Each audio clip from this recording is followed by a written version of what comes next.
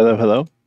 So a couple days ago, I wasn't on the AMA, right? I was just listening to it, watching it rather.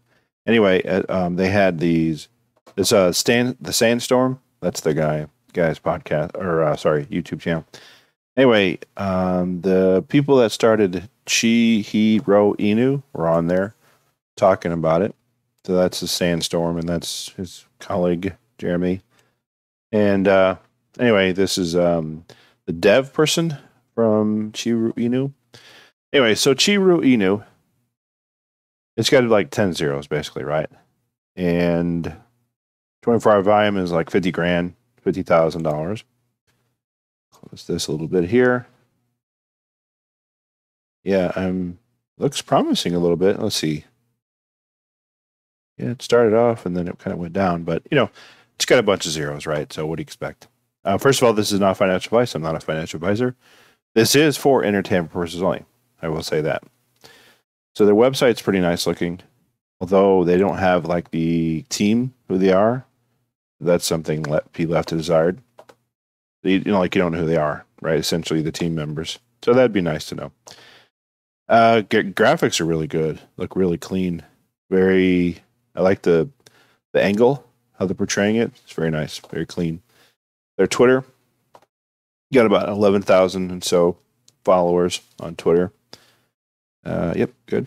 Their token sniffer. Now here's the token sniffer. So this is the unique thing about this one is they're on three exchanges, right? They're on Ethereum, blockchains, Ethereum, Polygon, and BNB Binance. So that's a good thing. That's a great thing. So we're token sniffing against the Ethereum one, and let's take a look at it. So what I see here is 10% good. I see that. No prior tokens. I expect that. Maybe this is the first one. Ownership renounced. So let's view the owner. Liquidity. I just think they're going to go version 2. With a bunch of zeros like that, they're going to have to go version 2. And then this is a little suspect here. Owner created wallet contains less than 5% liquidity, 7%. So this is the owner, right? Owner wallet here. So this is the owner's, right? 22 Alpha 5. So if we look at the owner's wallet here, so the info, contract, of the actual ether scan of it. So we scroll down a little bit and we see, I'm just looking at the owner, right? Yeah, 22 Alpha 5. Okay, yeah, they didn't renounce yet. So look at the holders here. So dead wallet, good. That's fine. Exchange, I get it. Yeah, that's fine. It looks okay. Of course, logos. That's because they don't control that. Obviously, probably as I've talked before, I found out like a lot of these exchanges don't have say so on when the Etherscan puts their logo up and all that stuff, social profiles. So I get it. I'll say that. You're not. Definitely they got to go to version 2 if they're going to have a headway.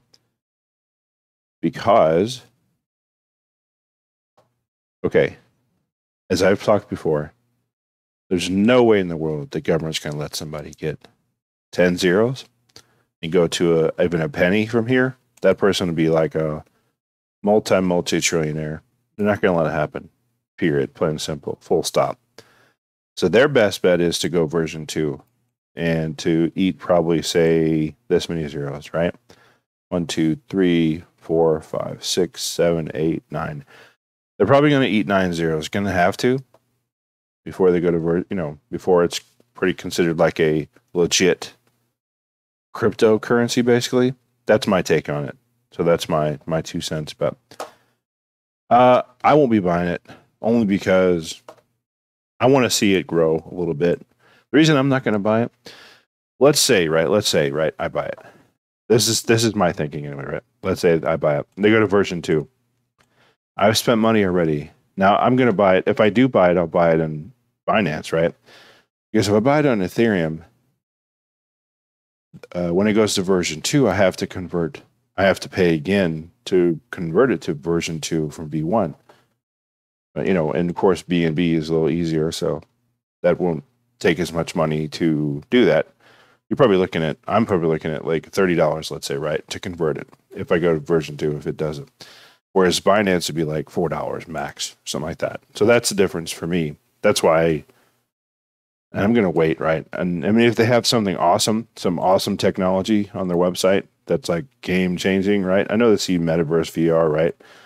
But if they come out with something like spectacular, then yeah, okay, I'll talk about it. No, I'll reconsider me, right? But that's just me. That's my opinion, right? So for me. But yeah, thanks a lot. We'll see you in the next one.